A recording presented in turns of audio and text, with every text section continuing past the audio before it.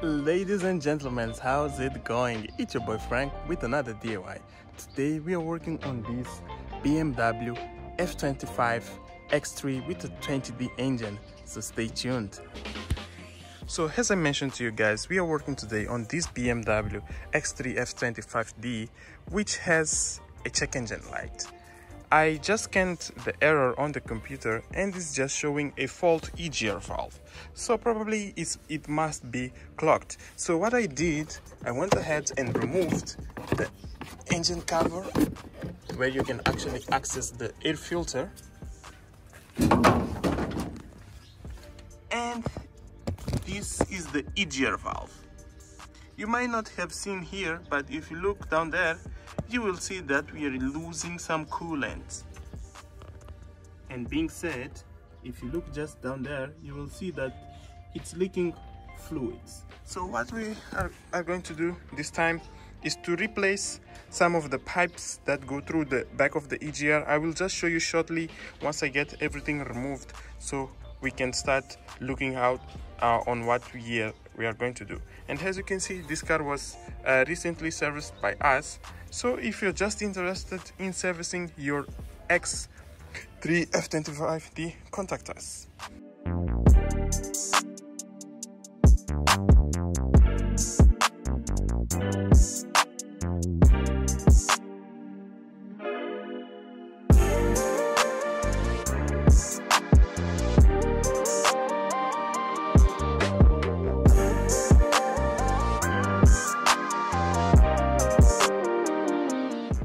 Okay, so now that we have removed the air filter box and all the piping accessories, you can see that now we can see the turbo, and you will see down there we have some leaks.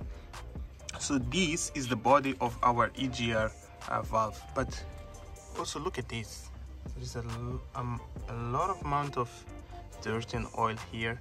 Probably the o-ring inside of this valve is not working as it should anymore, because you can clearly see that this pipe doesn't belong there, and you can see that it has some cracks. I will see what we can do about it. So now what we need to do next, so this is the body of the EGR. As you can see right there, you have the EGR valve, which is this one sitting right here. I will go ahead and first remove the valve itself, and then we'll be able to undo. There are some torque screws over there, and those two screws over here that we will need to take out, and another one here that we'll need to take out, removed in order to take out the EGR itself, the EGR cooler.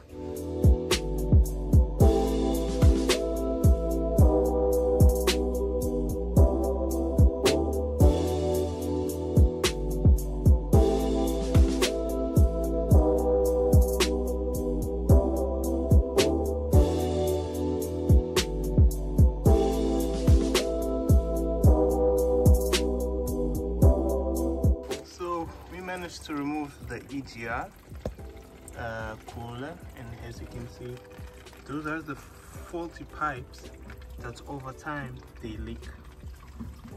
So you can see this is one on the top, which I think is the one that was leaking the most, and then you have this one right here on the bottom. So as you can see, the EGR valve is just right here, and now we just have to remove the valve to clean it up inside. And I don't know if you can see right there how dirty it is, so we need to clean this thing also up. Woo. So for this oil mess that you're seeing over there, I think we'll need to buy some o-rings in order to make sure that it doesn't leak anymore, but we will have to clean it up. So now what I'm going to do is just to remove those faulty plastic and I believe that, let me just show you, look how the o-rings are looking. I will just show you the brand new how they look. Look at this. They're really worn. Let me just take the upper one. Yeah, both of them, they were really bad in leaking coolant, as you guys are seeing over there. So now I'll just need to clean up a little bit the area to make sure that we are don't have all this debris that you guys are seeing over there. So now let's jump into the cleanness now.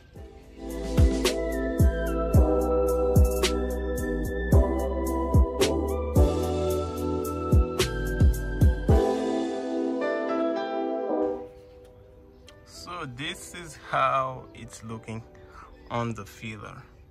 Man, I believe you guys can see how dirty this is. We'll also need to replace that o-ring and make sure that we have everything aligned. So now let's go to the business. Let's try to remove all the pipes. I think we'll need to buy some new fittings because those are one-time use only. Once they are clapped in there, you will not be able to remove. So let's go back to the ground and see what we can do.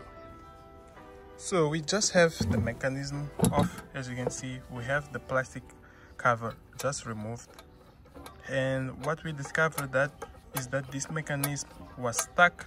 So what was happening, this lever was just sitting on a open position, that's why the car was throwing an error. So we are evaluating the condition of this cooler, and we can see that actually is not that clogged inside. So with this we'll just do a light cleanup, and we will not remove the assembly as we already free it up. We'll just put it back and test into the car.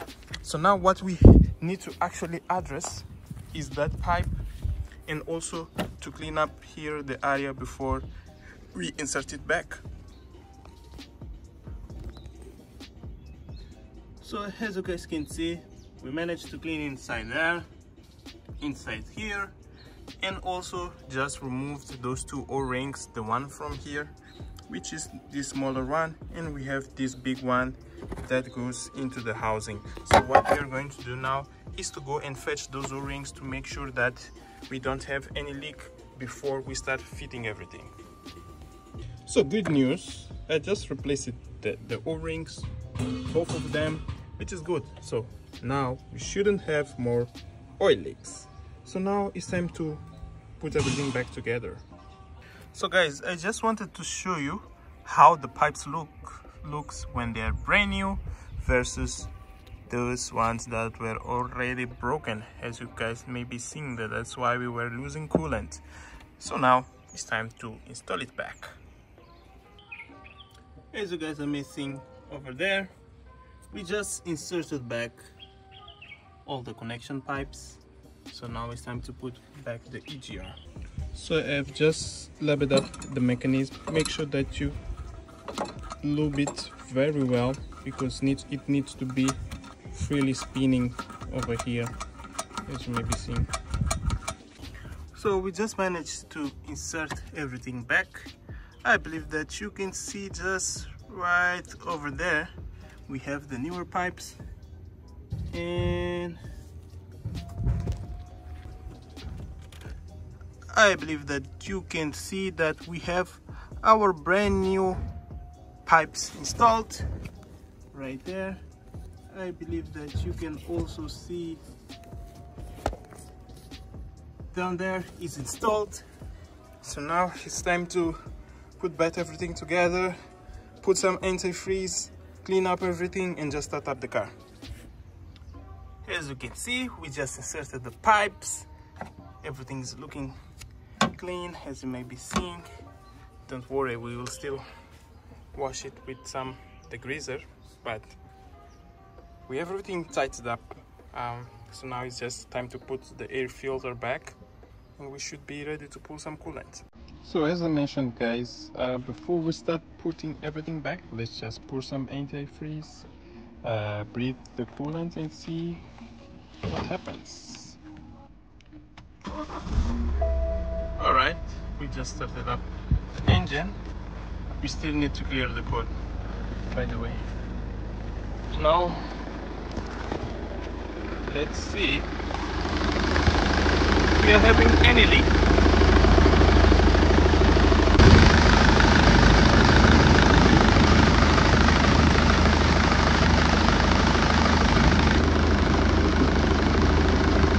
Wonderful, wonderful.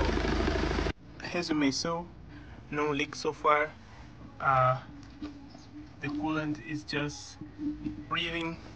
So it's time to finish up with everything and just go and test up the car. So right now I'm just clearing the code. So as you can see, this is the code that we were having stuck closed, and let's go ahead and clean it up. Loop, erase. Okay, all codes have been erased. As you may be seeing, no check any engine light. So now let's go ahead and test up the car. Okay, so guys may be seeing over here, job done. The car is just nice and clean.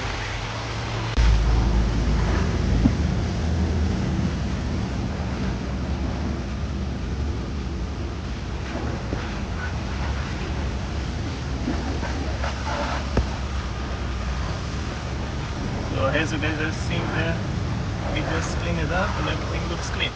So that's it, guys. I just delivered the car to the owner and she's very happy, and the job is done. The car is not flashing check engine anymore.